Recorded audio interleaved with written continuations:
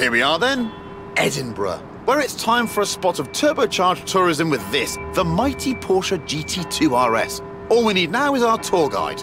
Muck Stig, the world's worst Scotsman, allergic to tartan, absolutely petrified of bagpipes, also I've heard. Locomotive dead in its tracks. Let's see if we can visit every bell tower in Edinburgh and get back here before they all stop ringing. In 400 yards, turn left. Turn left. What a car this is. 3.8-litre flat-six, 2-turbos, 700 horsepower, all wrapped up in carbon fibre with wings, stripes, holes and vents for snorting in the air. At the roundabout, take the first exit. Nippy little thing, isn't it? 0 to 60 takes 2.7 seconds. Just the job for a bit of speedy sightseeing.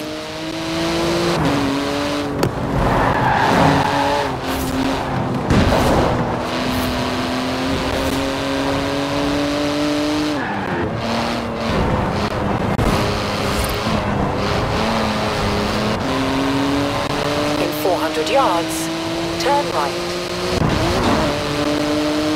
It might be street legal, but it's only a pair of fireproof underpants away from being a full-blown racing car. In 200 yards, turn right. Turn right. Turn right.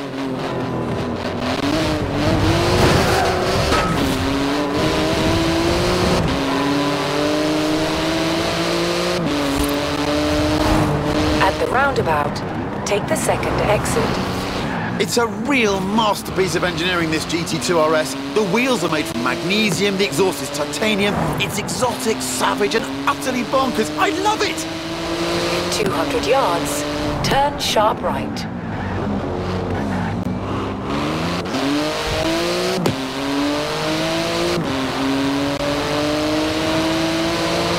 It's limited to 211 miles an hour. Any faster and it would need special tyres.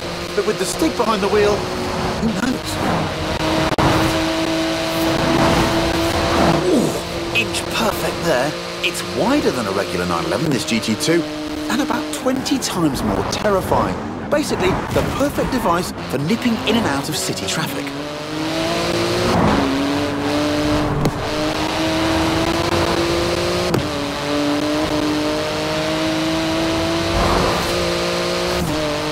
In 200 yards, turn right. Turn right.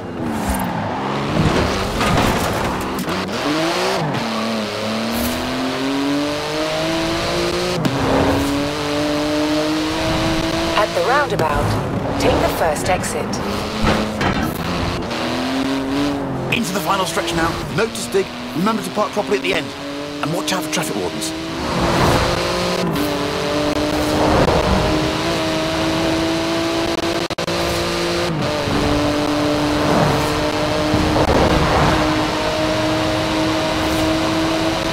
Work. Hard on those carbon ceramic brakes now. They can stop a locomotive dead in its tracks.